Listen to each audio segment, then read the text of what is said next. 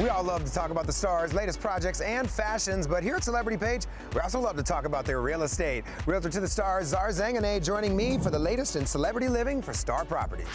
All right, Zar, what's going on in the celebrity real estate world? James, you're a Tyler Perry fan, right? I'm a huge Tyler Perry fan. Well, Tyler Perry just picked up this glass-walled estate above Mulholland Drive for $12.5 million. The 7-bedroom, 11-bathroom, multi-winged mansion has both grand and intimate spaces. A koi pond meanders throughout the whole grounds, which also includes a resort-style pool and has fabulous views of both Los Angeles and the San Fernando Valley. And our very own Vegas headliner J-Lo is selling? She is. Jennifer Lopez has listed her New York City Nomad neighborhood 4-bedroom suite, 6 full and 2 half-bathroom penthouse for almost $27 million.